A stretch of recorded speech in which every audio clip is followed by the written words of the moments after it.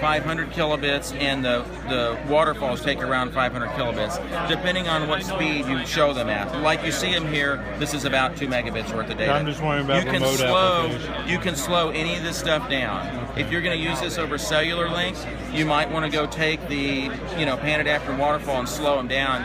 It's all proportional. Okay. So if you take this from 30 frames a second to 15 frames a second, the bandwidth goes in half.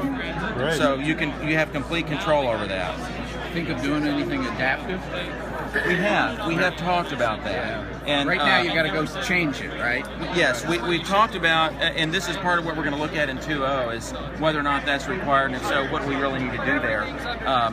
But the thinking is that you should be able to prioritize. Oh, I want to see the pan adapter, or I want to see the waterfall. Audio's number 1, pan adapter number 2, waterfall number 3, or whatever, and then we send stuff as we can. And we throttle stuff up and down accordingly. So yeah, I think we could do that.